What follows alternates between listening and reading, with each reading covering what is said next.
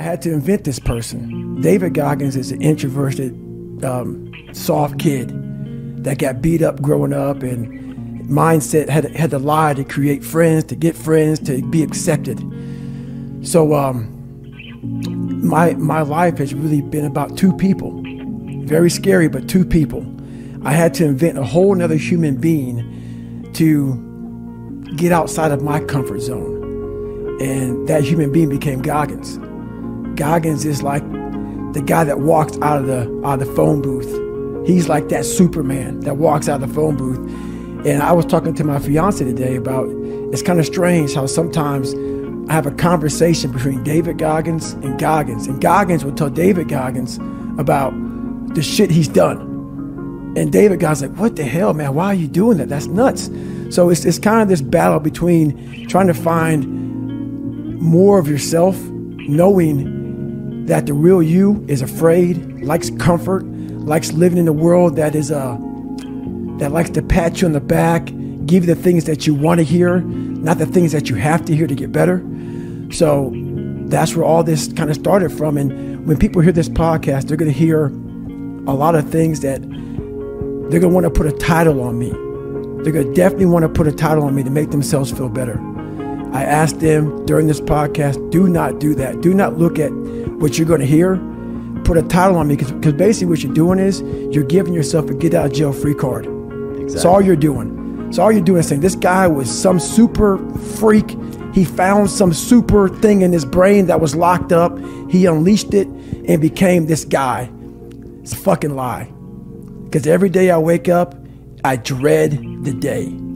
I dread the day of what I'm going to bring on myself to get better.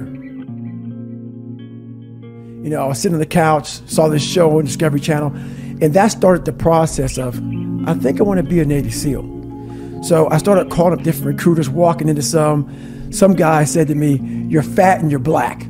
He was an observant motherfucker. You know, I was 300 pounds, black guy walking, he was very observant. So that kind of went on for a while, and until I met one recruiter. And one recruiter saw something in me that no one else saw, and gave me a shot. And a challenge, right? Come back, lose the weight. Right. So basically I walked in, I had about 3 months, a little less than 3 months to lose 106 pounds. So I was like, this is fucking impossible, man. I can't do that. And at that time I had no real drive to be a Navy SEAL, to be anything. I just knew something had to change. That I had to, this isn't gonna work, man. This lifestyle that I'm living, something has to change. So I went to work that day and I was spraying for cockroaches, and lo and behold, it's a very bad day at work. I found a whole bunch of cockroaches, rodents. It's a bad restaurant. And I came home, I quit my job that day. I was driving home, I said, I gotta fucking do something. And I said, I'm gonna go home and run 4 miles. And 4 miles is only a quarter mile. And then from there, the story really begins from that point. Well, that's what I realized for myself, was I wanted that comfort zone that everybody looks for, that pat on the back. They don't want to hear all the bad shit. They want to hear everything that they're doing right. And I realized that's what kept me in this world. That's what kept me in this world of not accomplishing anything. So what I did was I became that big, bad, nasty motherfucker that you don't want to walk into at nighttime.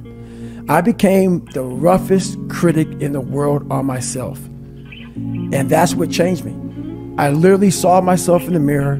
I saw the truth versus saying, you know, my dad did this to me from beating me, kids in school from calling me did this to me, my life did this to me, my fucked up broken foundation did this to me.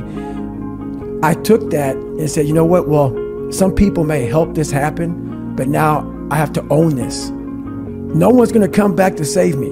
No one's gonna come back on this fucking couch and say, hey, it's okay. You're gonna be okay. No, I'm not. I'm not gonna be okay. I had to realize I had to take a stand. I had to make a real stand. And it was painful to look at who I was, what the world and myself created. It created a very lonely, depressed, insecure man that would do anything just to have a friend. And I saw that as very pathetic. When you look at the truth, it becomes very ugly and pathetic. I'm really good at creating an enemy.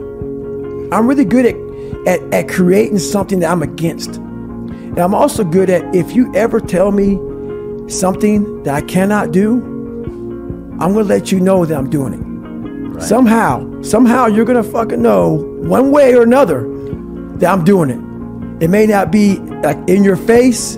I may make sure that I run across the daggone world. So then it's on the news and you turn the news on and say, how the hell did he do that? I want to do something that you know I'm here. I'm here. So every time I lose like a big significant amount of weight, I call that recruiter up and say, hey man, I'm here. I'm here. And before I knew it, man, this guy became almost like my best friend at that time. Because I started actually changing his life. He started seeing, wow, man, like, I'm glad I took a shot on this guy.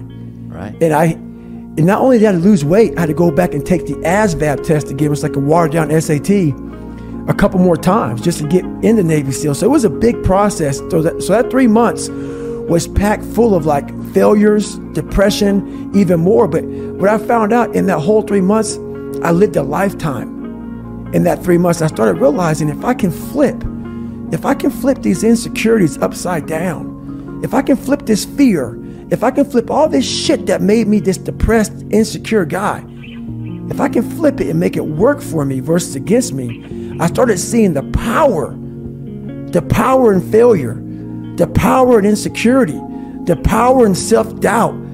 Because I looked at everybody, it may not be true, but that's how I looked at everybody as being way above me. I thought to myself, if I can be at the lowest part in the world, in the sewer, and be able to overcome all this shit, I started using that as power.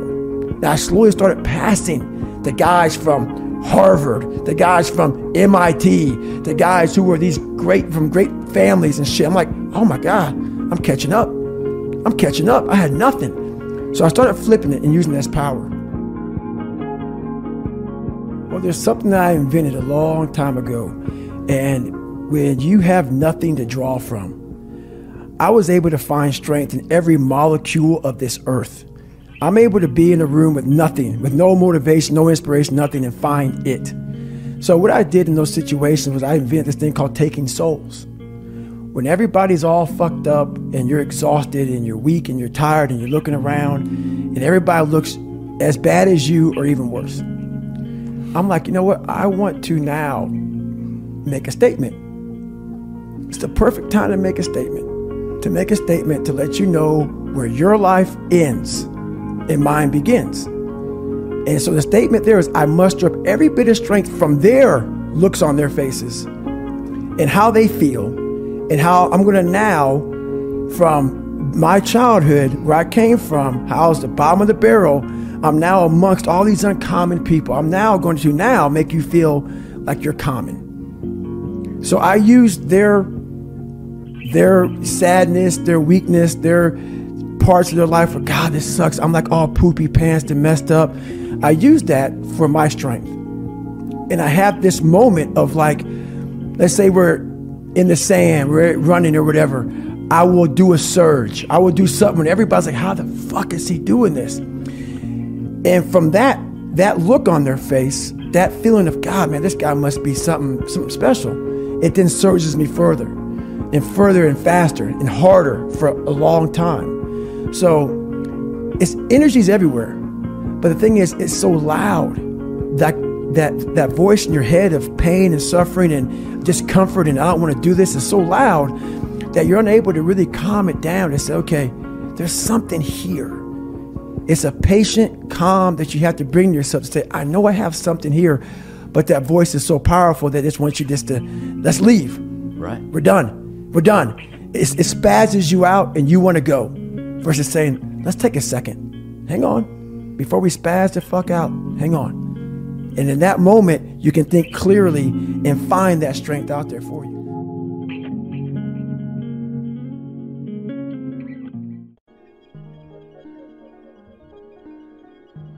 I'm the only person in the history of the military who has ever gone through Air Force Tactical Air Control Party training, Army Ranger School, where I was an Army man, in 3 hell weeks. Yeah.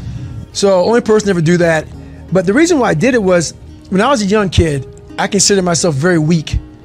Very weak.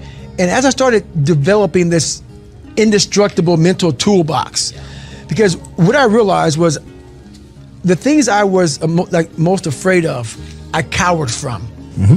I had to start facing these things and becoming an expert at the things I feared the most. Yeah. I was afraid of my own mind. My mind would get off on these crazy places of woe is me. My internal conversation wasn't great. Yeah. So I had to start mastering it. Once I started mastering it, in the horrible place I was at, I consider myself the worst person ever alive. That was my conversation. But once I started mastering my own life, I started realizing, my God, man, this was in me. Yeah. I was a 300-pound fat guy. Now I'm 181 pounds, 190 pounds, whatever it was. I'm gonna go through all these hell weeks. So I started realizing the capabilities of the human soul and the human mind. Yeah. So I started to examine it more and more. So we have a theorist and we have a practitioner. The theorist is a person that's gonna sit back and read books from a library that someone else wrote. They become real smart about what someone else wrote, okay? A practitioner is me. I put myself in hell, lived in it for a long time, and figured out how the human mind works while suffering, while in pain, while in misery. And that's how I wrote my book. Yeah. I'm gonna tell you exactly what your mind is thinking. Most of us don't stay in hell long enough to write the book. Yeah. I stayed in long enough to write it and finish the book. So I call it in my book here, it's called The Accountability Mirror, but it's called raw accountability. Yeah. Not just accountability where we find that nice happy word. If you're fat, and you look in the mirror and you say, wow, I eat a little too much. No, you're fucking fat. Cannot say that to yourself. No. But see, you have to make a list of the things that you don't like to do. This list should be very long. Like if you don't like making calls. Yeah. Yep. The very first thing you should do is start making a shit ton of fucking calls. Yep. Because why? That begins to own you. Yes. You start to drive yourself this way versus this way. But you'll figure out, if you start making a whole bunch of fucking calls, if you like calling, call a lot. Yeah. Guess what happens? You get over it. You get over it.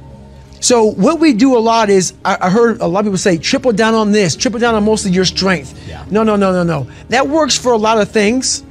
But when you're afraid and you don't have the courage, you have to triple down on your weaknesses and make that become where you start to guide yourself. Okay, I don't like calling. Today I'm making 100 calls. Yeah. I'm gonna dial 100 times. When I was younger, life and society made this big world with all these endless fucking possibilities. Yep. Endless possibilities. My life made my possibilities this fucking big. Yep. Because it made me afraid of all these different things. Yeah. So all this stuff trapped my mind, it shackled my brain, it made me a prisoner within my own self, saying, this is all I can do. Because why? I'm afraid of this, I'm insecure over here, I got self-doubt over here, back behind me, good Lord, who knows what's behind me? I'm not gonna look behind me. So your life is this big. Versus it being like I can do all this shit out here if I start to break down these these different walls and barriers. And that's what I started realizing. I could become a Navy SEAL. I could become this, but I was afraid of the water. Think about this. I know. Why the fuck are you gonna go be a Navy SEAL when all you do is play in the water? Yeah. And we don't play, we're in it and we're living in it. You're tying the knots, ocean. you're swimming for That's miles. Right. The ocean is unforgiving. Yep. Yeah. So my mind is, I'm gonna go be a Navy SEAL. Yeah.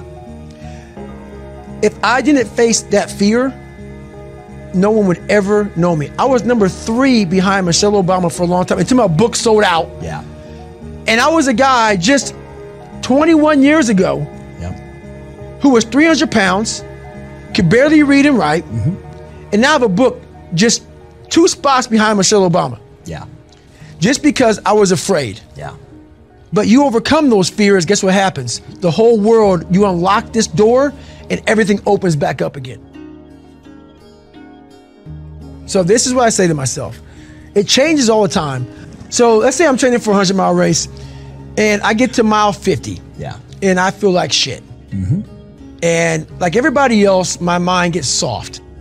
Why? Because I'm human. Yeah. I'm not some damn, hybrid creature that was formed from the heavens above. No, Not.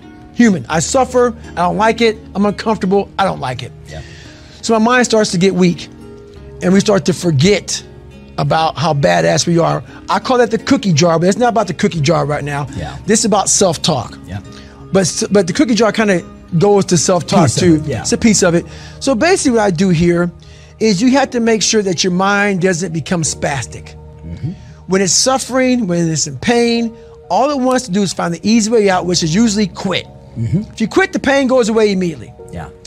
You gotta give yourself enough energy and fuel in your mind to stay just a little bit longer so you can talk yourself into staying for the whole thing. Yep. And this is how it works. Most of us never start anything cold. If you're gonna go to college, you gotta study your ass off.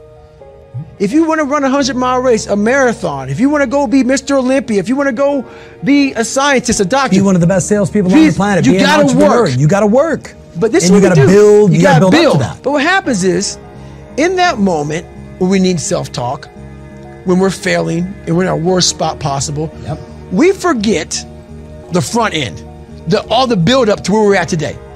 We forget that we put years, maybe not into making these dials, but to getting where you're at today. To become this person. To become this person, to be in a position to make this money or whatever the fuck you want to make, whatever you want to do in your life. Yeah. We forget that. We forget that journey on what it took for us to get in this moment to make the right decision. Yeah. So that's my self-talk is this. Okay, I want to get the fuck out of here, man. I'm done. Then I remember this. You ran 2,000 miles training to be in this moment right now. We forget that. Yep. We forget the 3 o'clock in the morning runs or getting up early for work or whatever you're doing. We forget all that. In that moment of suffering, I remind myself, Yeah. I only have 50 more miles. I put in 6 months of training. So what I do, my self-talk is basically going back down memory lane. Yeah. Of all those fucked up days, I ran in the fucking rain or I had to fucking study real late at night and I didn't want to do it, but I did it to get here. Yeah. That's the hook. That is the hook. That's the hook. I wanted to get here. Yeah. Now you're here and now you want to fucking quit? Yeah. So you gotta remind, but this thing about it, if you haven't put in any hard work to reflect on, you're fucked. People want to be all positive, all this positive talk, it doesn't work if it's a lie. Like, if you didn't study for your big exam and you go into it saying, I'm gonna pass it, no, you're not. Yeah. You're gonna fucking fail it. Yeah. That self-talk is not gonna work. Self-talk without real work is just a lie. Yeah. So my self-talk is me reminiscing back on the struggle to get to this moment. Yeah. And that tells me we're not quitting today. Yeah. Not today. So basically you have to put yourself in the moment a million times while I'm sitting here. First of all, it takes total quietness. We live in a world that's so busy and so active and moving so fast. Right now, I am sitting with Tom Ferry. My mind is sitting with Tom Ferry. It's not talking to Tom Ferry while thinking about, my God, I gotta order some more books, I'm sold out of here, I'm doing this, I'm doing that. That's the first thing about visualization. You must make sure to silence out all the fucking bullshit of life, which is very hard to do. It is very hard. Because your visual picture must be clear as shit. It has to be clear. It can't be like kind of in and out like a fuzzy TV. You gotta see it. It has to become real. You gotta take a snapshot of it a million times, put in the bank. That snapshot of me was getting that 4,021 pull-up knocked out because the record was 4,020. I visualized that over and over and over again. So I visualized success. But then I went through, that's the fun part. I have to do 4,020 pull-ups to get to that 4,021 pull-up. I know now, because it took me 3 chances to get it. All those failures, they were great for me to examine where I was fucking up at along the way. So I take all that and I put in the bank as far as visualization. Okay, when I get to 2,500 pull-ups, my hands start to rip. Okay, I get ready for that. So I started visualizing, how am I gonna handle the pain? Okay, then you start visualizing, okay, my nutrition was off. You start visualizing all these things because you have to mimic it a million times, but I can't mimic 4,020 pull-ups by doing it. But you can see all the milestones where you failed. That's right. And see yourself going beyond it. That's right. Yeah. So that was my big thing about, I had to walk in, get the chalk, I had to see everything over and over and over again.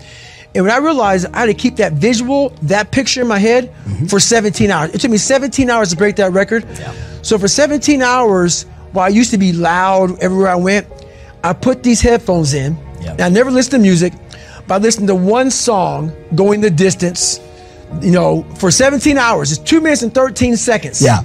For 17 hours, I had that in. That's a lot of Rocky. A lot of Rocky. And I just went here. Yeah. And so I was able to visualize every rep. Yeah. So I visualized my hand placement, making sure that felt right before I got going. I didn't ignore all the little pains. My hands got sweaty. Okay, that means I was aware of everything. That means my hand's about to rip. It's getting sweaty. Wipe it off. Be aware. Everything. I was totally in the moment because of how I visualized everything.